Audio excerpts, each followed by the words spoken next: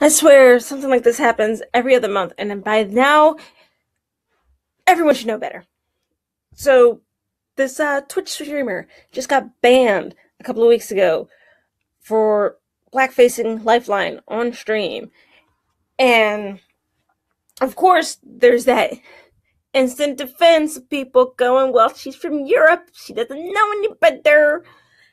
And I just have to say that that is the worst excuse anyone can come up with.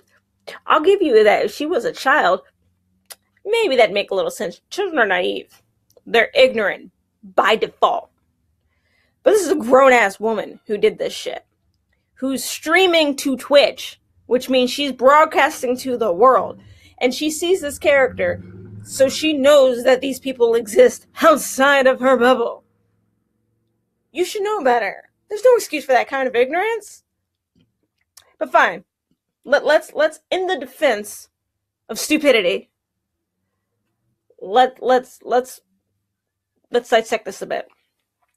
If your child was to go and steal a toy from a store, would you just go, oh, he didn't know any better, and then walk away? Or would you try to teach that child that stealing is wrong, Take away his other toys, ground him, or if you're classical, spank that ass. Right? You'd punish him. Because you can't just let it go. That doesn't make any damn sense. How are they going to learn if they don't know? I understand that some people are a bit of aggressive with their punishment. They take a belt to your ass rather than trying to speak to you. But can you really blame them? It's 2019 and we're still having this fucking conversation. Just kind of getting a little tired of it. Just a little tired. Just a little bit. I'm having to constantly repeat oneself to just stop fucking doing this. Because quite frankly, the fact that it happens so much and that it's always in the news and that you can literally just Google the shit out of why it's wrong, I feel like people just don't give a fuck. They don't care, which means they aren't really doing it to be flattering now, are they?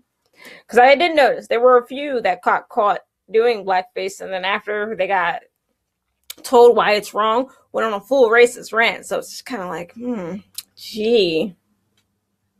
But I thought you liked black people.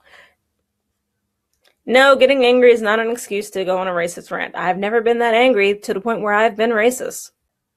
I'm not tired of explaining things, though. I have a whole entire platform for this. So I'm going to try to do this as politely as possible. My cursing is not indicative of me being rude. I just have a potty mouth. The first defense is that America is just too sensitive.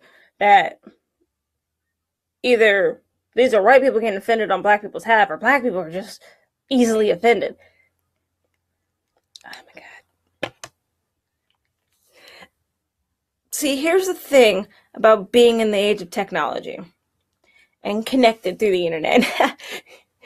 You're around everybody now. This is not a new thing, because I've noticed that on the internet, people seem to think that calling out bullshit is new. No, it's just that you now get called out by bullshit by way more people than you originally have. Like, hey, we don't really have black people in this country, so, you're not going to really get called out for it in your own country. But you're connected to the internet, so no one's going to sit there and hold your hand while you get your shit together. It's not overly offensive. It's not racist. It's not prejudice, and it's not being a snowflake to call out people's racism and prejudice behavior. It's not. Why? How did we come to a society where just being a miserable dick is the norm and calling it out makes you a crybaby? No, it's not. We shouldn't be dicks to each other. It's not. Why is that a controversial thing? Why is that so hard to understand, to stop being a shit? Like, what happened in your life that you don't give a fuck about anybody? I don't understand it. Defense number 2. Imitation is a serious form of flattery. Oh my God, that's the biggest lie our parents have ever told us. I remember being imitated as a child. And you know what? It always felt like mocking, probably because it was. I mean, I don't know how many times I got mocked for my hair as a kid, and now I have this huge ass complex about my hair. growing up, you see how it's kind of straightened right now? It's it's curling up because of the weather. But I used to wear my hair natural all the time. When I put it in braids, people would call it dookie braids. When I left it out, people would shove pencils in there. They'd freak out if they had to grab their pencils in there. And by the time I hit 7th grade, I got my hair straightened once, and everyone's like, oh my god, it looks so pretty. Oh, you should keep your hair like that. It's so nice. The hair touching was, no matter what my hair looked like, people would touch my hair. So annoying. But now as an adult, when I let my hair go natural, everyone's like, so pretty. Why don't you leave it natural all the time? It's like, gee, I wonder, it's probably from all that imitation I had to put up with as a child. Also, can we just point out that quote is misquoted? Like so many quotes. Like how everyone goes, curiosity killed the cat, as if being inquisitive is a bad thing. But it's curiosity killed the cat, but satisfaction brought it back. Imitation is a serious form of flattery that mediocrity pays to greatness. So I feel like if you're using that defense that imitation is the greatest form of flattery, you're kind of saying that white people are mediocre. I mean, weird flex, but okay.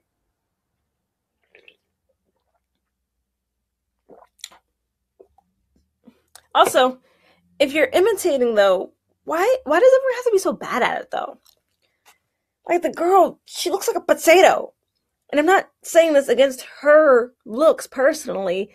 She just looks like she popped out of the ground. That's how bad her makeup was. She looks like a zombie. She did not look like Lifeline. Lifeline has this complexion skin. Her complexion skin looked orange. And so it's like, you can't even do a good job at it. You want to be Lifeline, but you're really bad at the makeup. Why even bother? That's just a waste of money. But who am I to tell you where to spend your euros? Can we just, the magical Negro friend? Yes, that's what I'm calling them, because that's what they are. That black friend you have that pat you on the head whenever you do something prejudiced and make sure that they say it's okay. Legit, I just had an argument with a dude about Sony banning this racist and how it was wrong for them to ban the racist because freedom of speech. And I pointed out that freedom of speech does not protect you from private companies. And then he's like, I was like, I feel like you just want to say racist things and not get away with it. And he's like, well, my black friend, and literally tagged his black friend. Oh my God, tagged his black friend to back him up on the fact that he can't be racist because he has a black friend. Of course, then he banned me from the group. So much for supporting freedom of speech, right? That being said, in defense of this Twitch streamer, a girl came on and was like, well, I'm black and I don't see anything wrong with this. Her contour's on point. It wasn't. It objectively wasn't. She had dark all here, light here, dark here, and then it started to fade here. Like, it objectively looked terrible. Like, I don't know what you're seeing, but it wasn't good. Or maybe it was just a photo I saw, but I swear to God, sometimes there are just those black people that like to be those, I'm not like every girl type of black person. I'm not like those black people. I won't call you out on your terrible behavior. Stop! We don't exist in a monolith, but please stop encouraging these people. Just stop. Besides, if you have to point out that you're black to defend something, I feel like you're doing it wrong. I'm a writer. I have a community of writing friends. And there's this thing in writing when one of your characters is black on how to describe their skin. Don't describe their skin by chocolate or any other type of food. Now, this doesn't bother me. Like, I see it in a post where it's just like, if I see a white author describe a black person's skin as chocolate, I'm throwing the book across the room. I'm like, all right, it's not that serious, but okay. It doesn't bother me. Not because I'm black. Oh, I mean, it is because I'm black, but it's not because I'm black. It's because I myself have described myself as chocolate. Milk chocolate, caramel chocolate. I'm not caramel chocolate, but you get the point. I've described myself based on food. So have many of my friends and many of my family's members. So it's just something I've always done. So it's like one of those things where it's like, I've done it. I don't see anything wrong with it. Like I said, not because I'm black. My ex is Chinese, and when we went to his, one of the first time we gathered at his family's house for like Thanksgiving or something, it was just like, oh, hey, you want some candy? What kind of candy you like? It's like, oh, she likes white chocolate. Haha. Because he's Asian. And then he went and tagged me in a post. It was like, when you're tired of fried chicken and you want fried rice. I was like, that was us both being people of color describing ourselves based on food.